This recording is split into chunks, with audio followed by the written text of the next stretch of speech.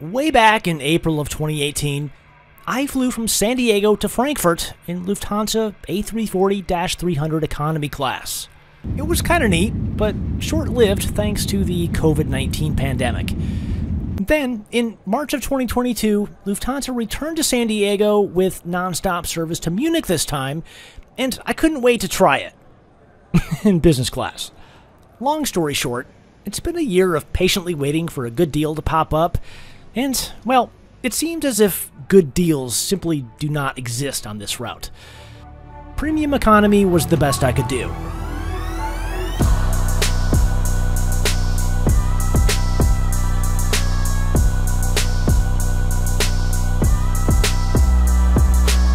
Good afternoon from the San Diego International Airport. My name is Scott. Writing airline reviews is what I do for a living, and I've got a doozy for you today. This is going to be an in-depth review of Lufthansa A350-900 Premium Economy from San Diego to Munich, and hold on, before you get excited, no, this is not a review of the all-new Premium Economy product. That's going to come later this year, but for now, let's just appreciate the fact that Lufthansa is giving San Diego any attention at all. Kicking things off today is the realization that premium economy passengers don't get any special treatment during the check-in process. I see queues for economy, business class, and first class, so what exactly am I supposed to do here?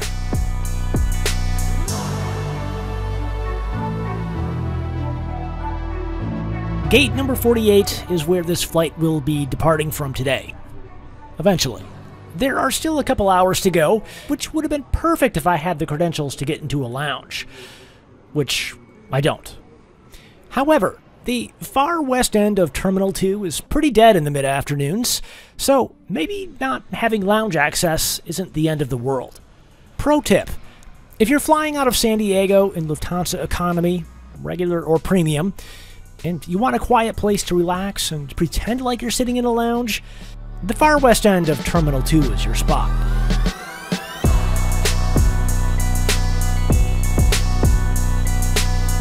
Unfortunately, I was so busy stretching out and relaxing that I completely missed getting footage of the aircraft arriving from Munich. I'm getting sloppy in my old age. Anyway, she's here, and she looks great. I didn't even know that there were Lufthansa A350s flying around in the old livery anymore.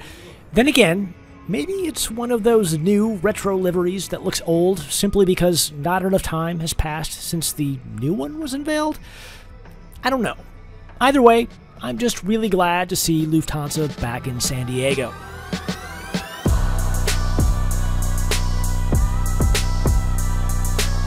Do I even need to tell you that this flight was running exactly on schedule?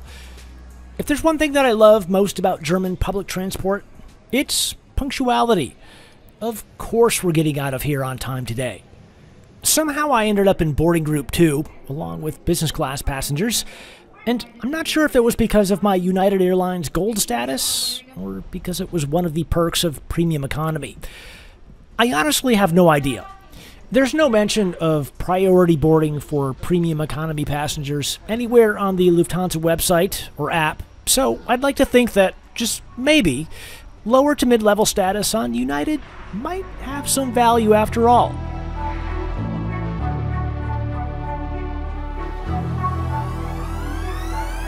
Well, this is it. Lufthansa recently unveiled an all-new long-haul premium economy seat, which will begin rolling out later this year. But for now, this is as good as it gets.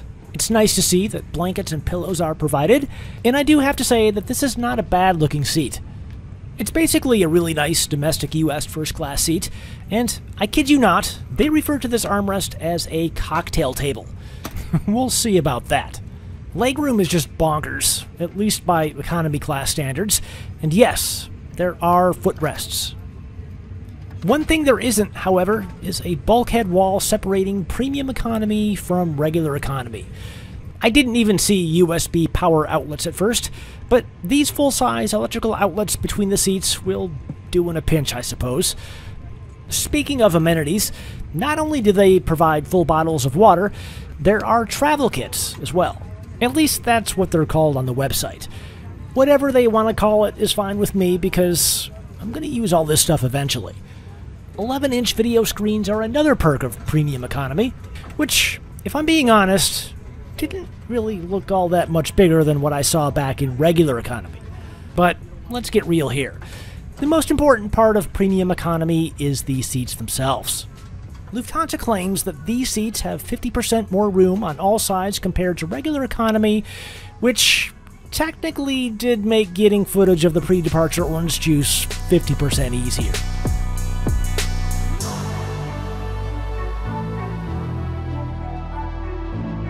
Sorry, but being in the middle seat is going to limit the amount of departure footage that I can show you.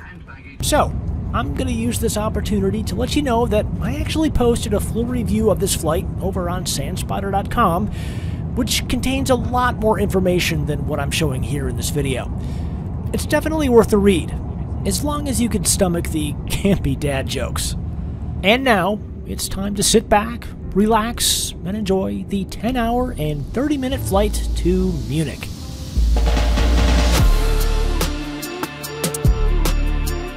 The first order of business is to get my giant napkin in place.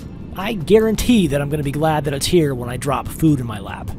Anyway, before the food comes, let's have a quick look at the video entertainment system. I think maybe the best way to sum this up is to say that it's a visually outdated UI with a darn good catalog of content.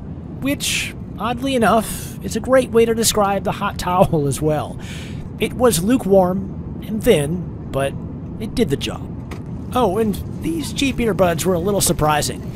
Most other airlines provide noise-canceling headphones in long-haul premium economy, so I'm not sure exactly what happened here. In the end, it didn't really matter though, because my audio port in my seat was filled with gunk and I wasn't able to use them anyway. Alright, I assume this is food, so let's eat. I also assume that this is exactly what everyone back in regular economy is getting, which is fine, because the meal should be more substantial. Assuming they don't drop an entire tray of food on my head, that is. Anyway, the problem with assumptions is that they let your mind go to places it has no business going. I mean, this was a perfectly fine meal. It tasted great, it was enough to satisfy my hunger, and it actually didn't look all that bad. I was just foolishly thinking that they would surprise me with something a lot better than what they were serving back in regular economy, so yeah, my assumptions let me down. I know this is an unpopular opinion among the frequent flyer crowd, but I'm gonna say it anyway. Premium economy just might be a better deal than business class. For most people anyway. I mean, you're not exactly gonna feel cramped thanks to the generous legroom. Seat recline is decent, and the video entertainment is just as good. Taking a walk to the back and checking out the super dense regular economy configuration really drives that point home. Speaking of walking to the back, that's exactly what you're going to have to do to use the lavatory. Nope. Premium economy passengers don't get their own dedicated loo. 4.5 hours later, and this is Loo Review Part 2, I guess. Which, thinking back on it, says a lot about how comfortable the premium economy seats are for sleeping. It's rare for me to be able to sit in any economy seat, premium or not, for more than a couple hours at a time without having to get up and stretch my back. The fact that I went 4 hours without getting up is nothing short of a miracle. Not gonna lie, I definitely could have used a few hours more of sleep before digging into breakfast. According to the menu, this is going to be scrambled eggs with beans and salsa. I know it's kind of hard to see, but they weren't kidding. It looks okay. Maybe not as premium as I was expecting, but it certainly tasted and smelled fine. But more than anything, I'd love to know how they decided on a Mexican breakfast for a German airline. Maybe one of my biggest takeaways from this Lufthansa A350 premium economy experience is the realization that premium economy is far more underrated than I thought. And remember, that's saying a lot considering that this is the older style seat which is going to be replaced soon. Heck, I didn't even find the service on this flight to be anywhere near as good as what I've experienced in long-haul premium economy on any other airline. But that doesn't matter. I'm actually still really comfortable and fully capable of going another few hours if need be. This makes me really excited about the future of premium economy because it's impossible for it not to get better from here. And on that overly optimistic note, welcome to Munich. We're actually 11 minutes early, which was disappointing only because I was hoping for an exact to-the-minute arrival time so that I could have made a clever comment about the punctuality of German public transportation. Maybe next time. Oh, and it's worth noting that this flight was nearly 100% full today, which is really good news for San Diego AvGeeks. There's definitely demand for nonstop service to Europe from San Diego, and I can only hope that this means that other airlines will want to get in on this action as well. The main benefit of that will be lower prices due to increased competition, which is something that desperately needs to happen. Have you priced flights out of San Diego to Europe on Lufthansa or British Airways recently? It's scary, in all classes of service, and more often than not, far cheaper to make a connection on the East Coast somewhere. But that's no fun. KLM, Air France, if you're listening, we can't wait to see you in San Diego.